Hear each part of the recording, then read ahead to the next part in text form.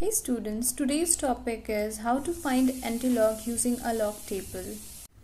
Find antilog 3.2397. So when we are solving antilog, we will see that it has two parts. A part before the decimal point and the part after the decimal point. So the part before the decimal point is known as characteristic, and the part after the decimal point is known as mantissa. So we will have to check the mantissa part. So take up the first two digits of the mantissa part.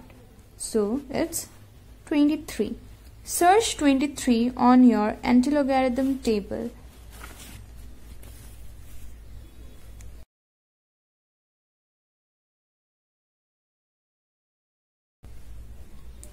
Then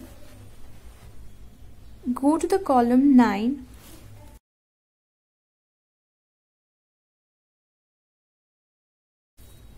It's 1734, 1734.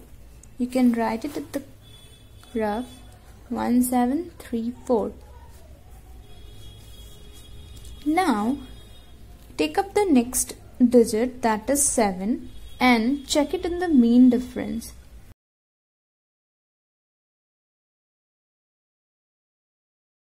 It's 3. So you will have to add up 3.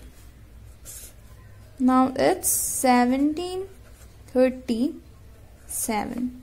Okay. Now here you can write 1737. Now come to the characteristic part. It's 3. So write in the rough column 3, and you will have to add 1. So it's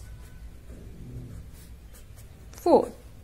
Now after 4 digit you will have to put a decimal point. So count it. 1, 2, 3, 4. Okay. Now give a decimal point. Just add a 0. So the antilog of 3.2397 is 1737.0.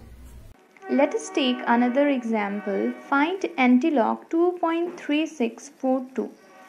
So in the characteristic part it's 2, and in the mantissa part it's 3642. So we will have to take up the mantissa part. So take up the first two digits, that is 36, and check it in your antilogarithm table.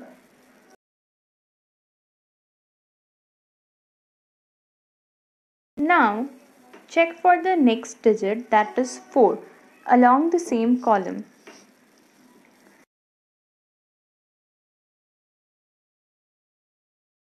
So it's 2312.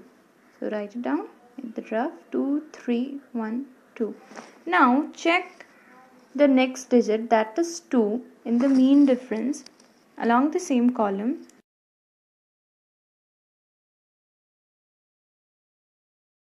And it's 1.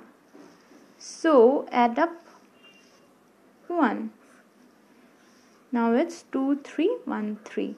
Just write it down here. 2313. Now come to the characteristic part, that is 2. Write it at the rough column and add 1. We will always have to add 1 in the characteristic part.